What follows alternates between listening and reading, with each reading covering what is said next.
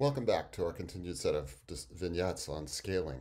So, in this vignette, I'm going to try and attack one particular question, which has to do with the scaling of cellular structures. And the one in particular we're going to think about is the nucleolus. But prior to doing that, I want to just give a little bit of an indication of some of the things that people have been thinking about with respect to these questions of scaling. I think it's very, very interesting and important. And these kinds of empirical insights are exactly what I mean when I say quantitative data demands quantitative models. I don't think that one can stand by and just say, ho hum, that thing scales like that other thing. I think it demands some sort of an explanation. And when I say demands an explanation, I mean it in the context of the use of the words account for that we heard about from Schrodinger's What is Life? So what's shown here in parts A and B is the relationship between the nuclear size and the size of cells. So that's cool. This is for the fission yeast, Pombi. And what I want you to get out of it is just to note on the left, there are some microscopy images, and on the right is the plot of the correlation between nuclear size on the y-axis and cell size shown on the x-axis. So great.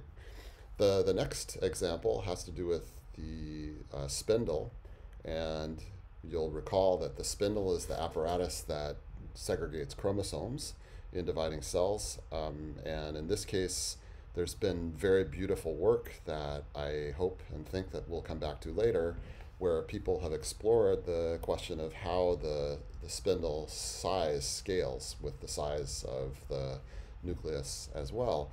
And you might say, well, why would you even bother thinking about this? But let's think about embryogenesis. So if I start with a frog egg and it is fertilized, what will happen is that there will be a series of cell divisions, but basically at fixed volume. And what that means is that progressively the cells are going to get smaller and smaller with increasing numbers of cell divisions. And interestingly, what's been observed is that the size of the spindle actually decreases as the cells themselves decrease in size. And so, that's a great example of something that calls for an explanation. In the lower left, parts E and F, that has to do with the scaling of mitochondria and the mitochondrial size as a function of the cell size. And then the lower right is another example. I think in that case it's the centrosome. So fine. That's all by way of introduction and all by way of background. And now what I want to do is I want to talk about a particular case study. And this is a good moment for me to introduce the so-called experiments to change your life for, which I always like to introduce. And I think it's very worth your while to think about. I try to read on the order maybe of 150 papers each year, and I keep notes on each and every paper. And then at the end of the year, so it's January 2021 right now, so at this point, I just went through this exercise of reviewing last year's reading, and yet last year was a terrible year. It's the year of the pandemic, etc.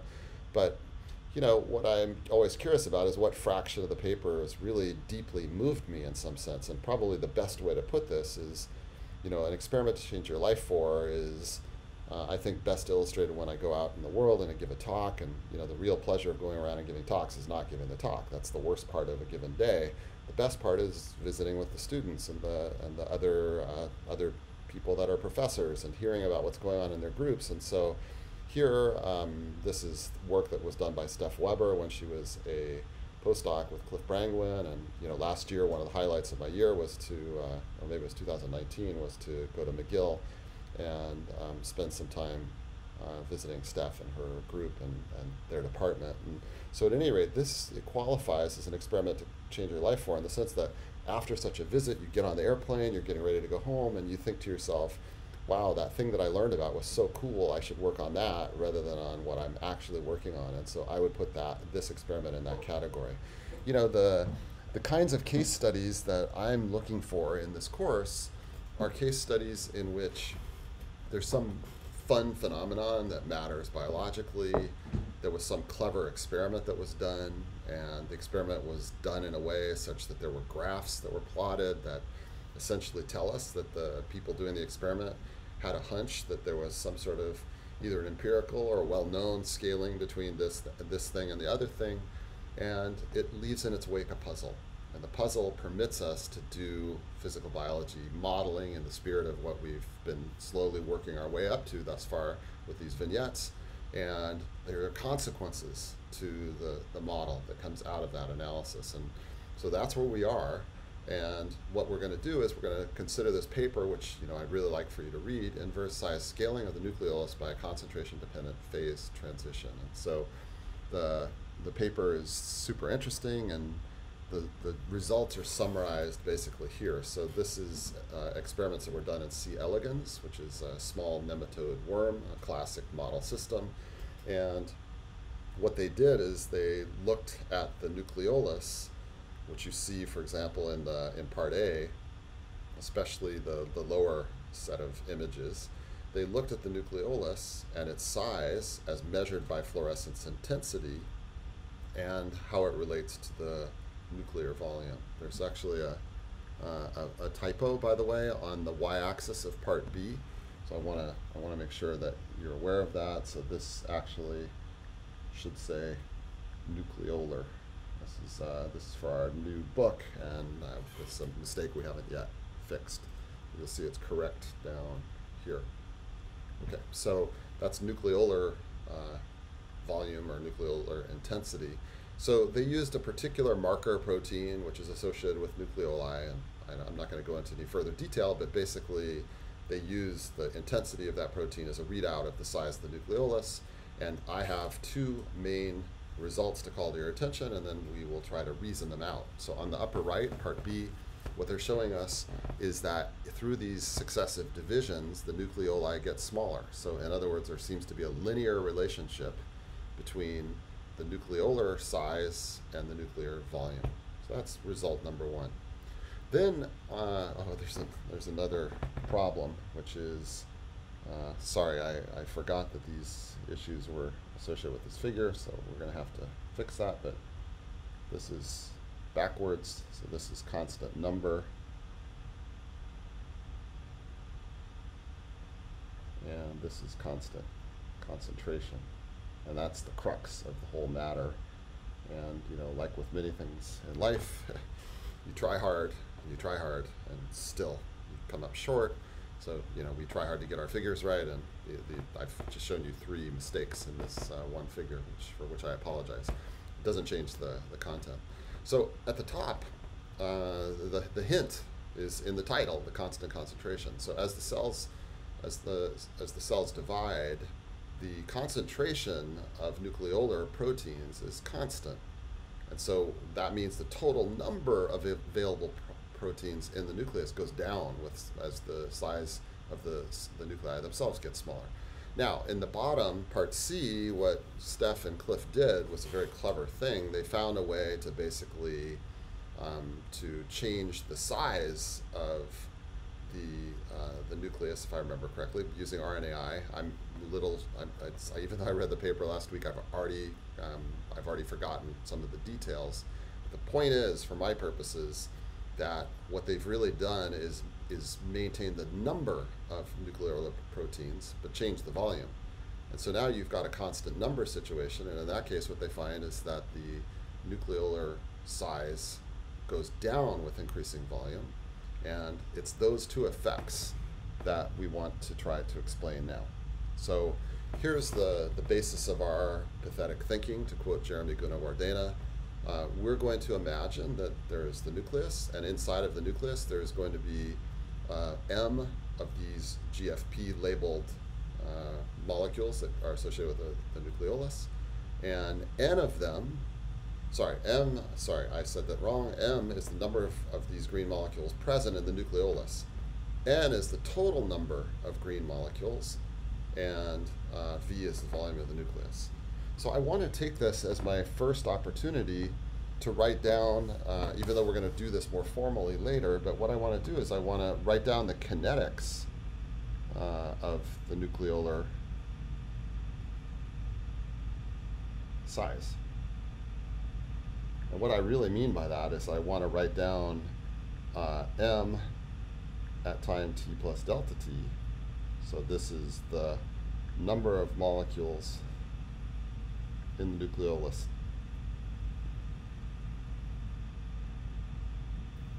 at time t plus delta t. And that's going to be equal to the number of molecules in the nucleolus at time t. So let me just copy this.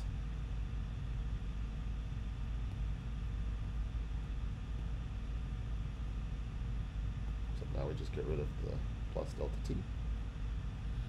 And then I'm going to say plus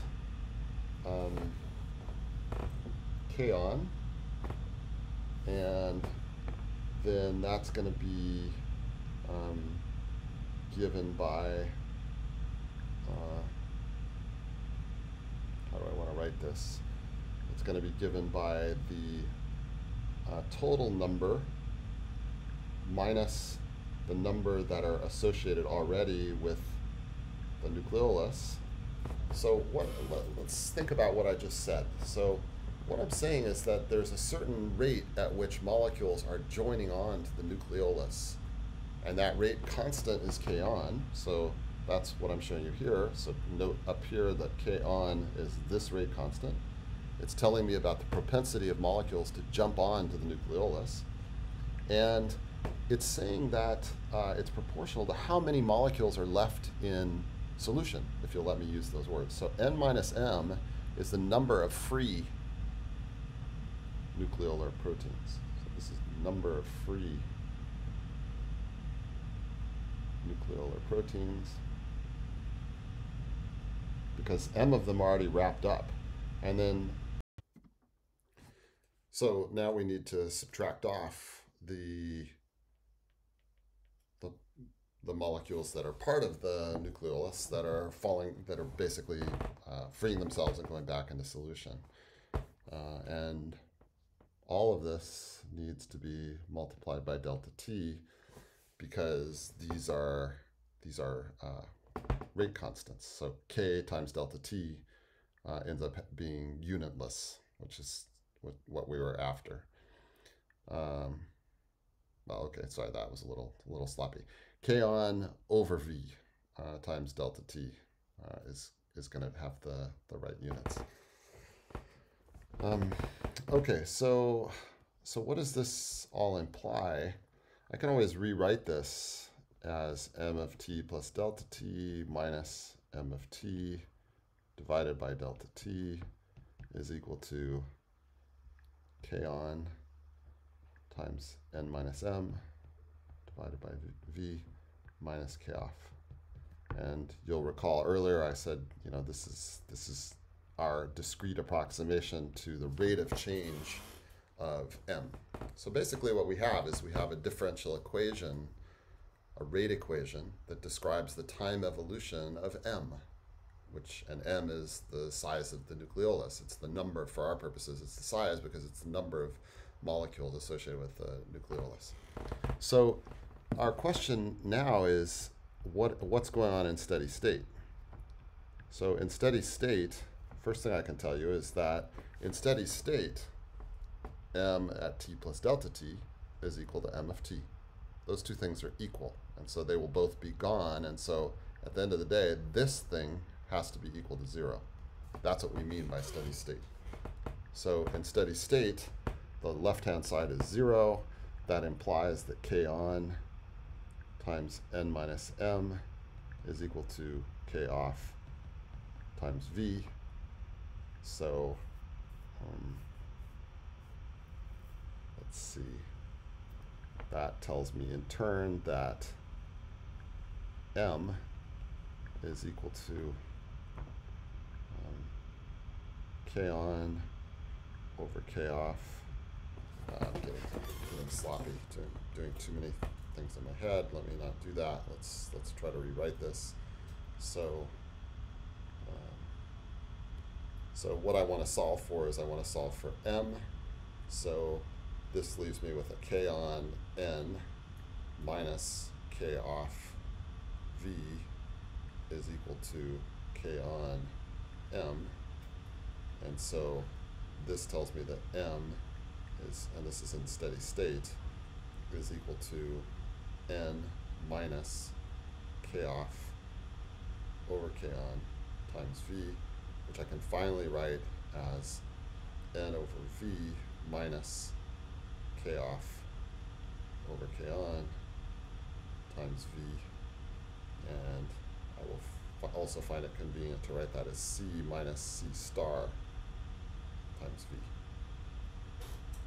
So c star is the critical concentration, k off over k on, at which one will actually have a finite nucleolus. In other words, if the concentration is lower than c star, we won't have a nucleolus. If c is greater than c star, we will have a nucleolus. And what we see here is that the result in the case in which c is fixed. So this is the first of the two experiments that I showed you, this one up here.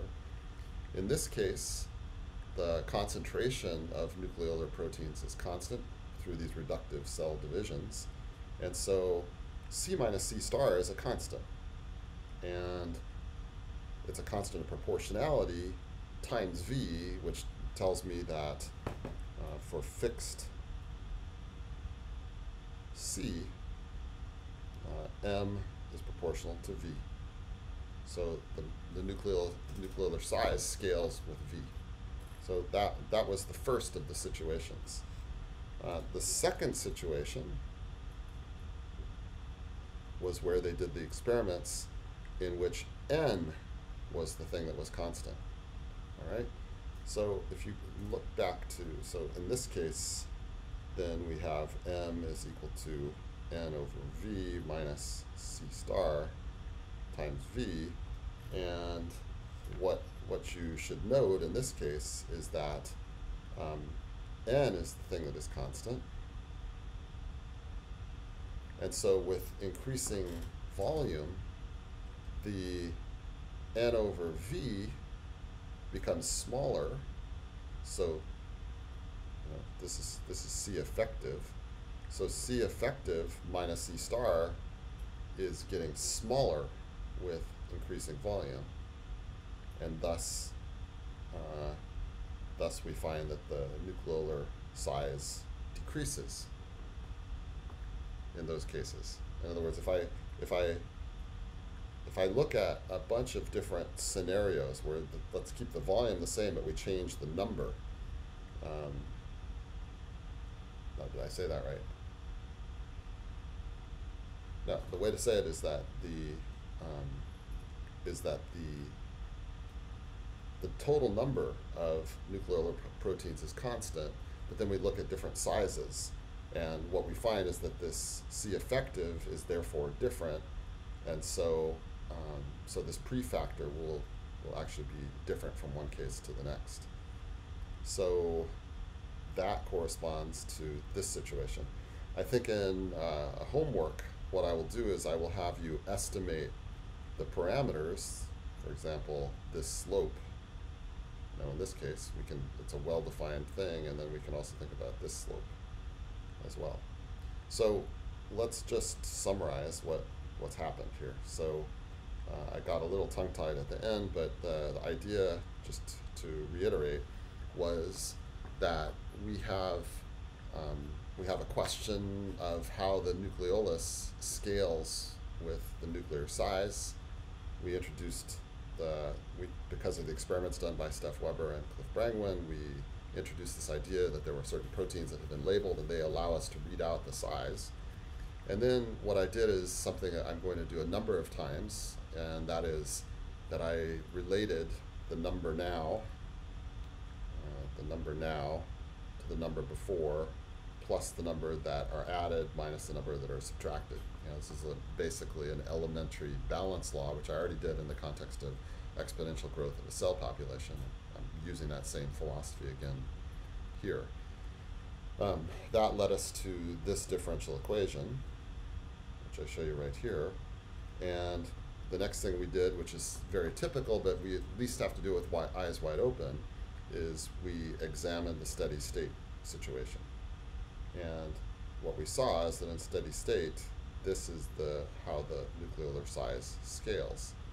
So since in these reductive cell divisions, C, this quantity C, is constant. It's the number of nucleolar proteins per unit volume, which doesn't have anything to do with the reductive divisions. And so as long as C is greater than C star, then this number is positive, and the nucleolar volume will scale with the volume of the nucleus. So that was fine.